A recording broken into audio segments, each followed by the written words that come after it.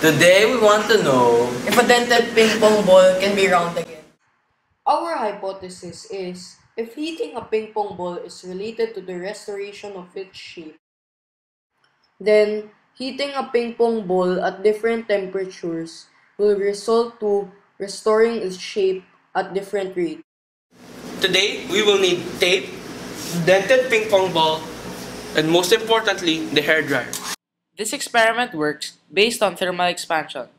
Since gas expands more than solid, then heating it with hot water or using a hairdryer to heat it up will cause the gas and the solid, which is the plastic used for the ping pong ball, to expand. Since gas expands faster and more than solids, the dented part will pop up.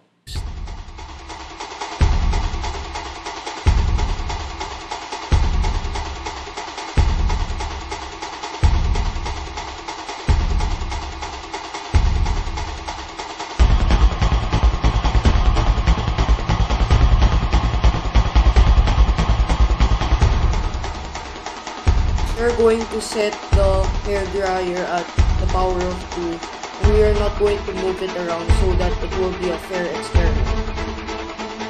Time right now is 9:37.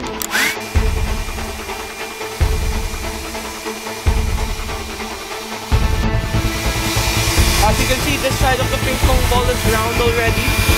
Now we need this side.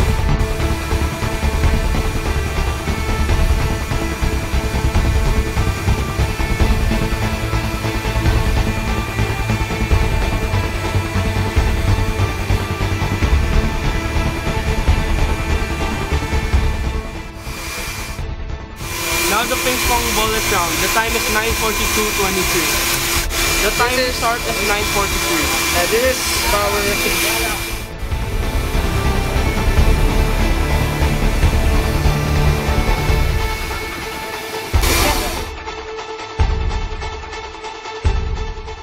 Time finish is 9:46.